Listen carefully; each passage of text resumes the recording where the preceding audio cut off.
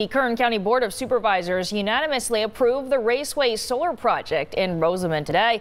The AES Corporation building, the project says they expect it to be online and functional by the end of next year. 23 ABC's Mythili Gooby is live in downtown Bakersfield with more on the meeting and that decision. Mythili.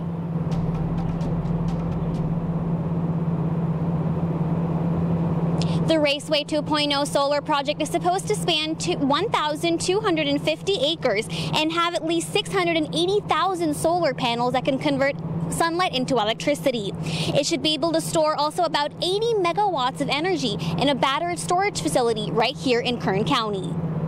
This has been a difficult one to consider for a few different reasons. The project is expected to generate about 271 megawatts of electricity. It has been in the works for about 6 years now and has faced pushback for different reasons. The proximity to neighborhoods is a concern for me. The project will also have significant and unavoidable impacts on aesthetics, air quality, agriculture, and biological resources too.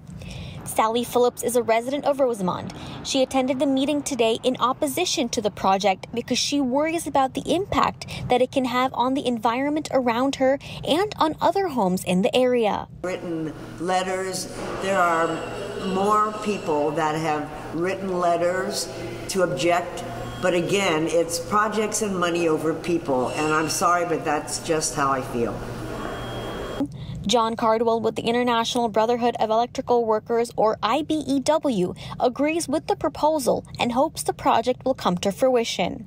For the amount of jobs and economic growth it brings to the community, the opportunities that it brings to our young men and women of the community, it helped me out in my career, got me a foothold, and now worked through the ranks, graduated apprenticeship, and we like to help other people. Constructing a battery storage facility is a new addition to the proposal from when it was presented to the board in late July. Since this facility won't be exempted from solar exclusion property taxes, it can help generate revenue for the county and help get approval for the project.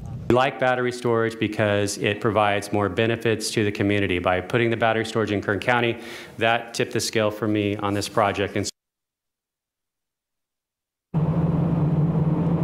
Even though the project is supposed to employ about 200 people for construction, it would only need about 2 or 3 people to operate and maintain full-time once it's fully constructed.